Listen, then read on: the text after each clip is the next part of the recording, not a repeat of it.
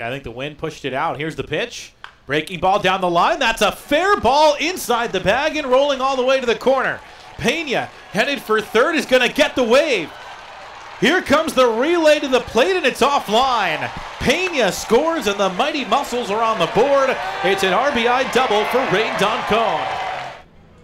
Against a new pitcher, it is Riscael Teneo, and that one's drilled out to deep left center field. That is going to shoot the gap and roll all the way to the fence. Whitaker heads to second base and makes the turn with a lead-off double. Slider in the dirt, kicks to the right. Here comes the runner, and Cruz will score. All three runners move up, and it's 7-4.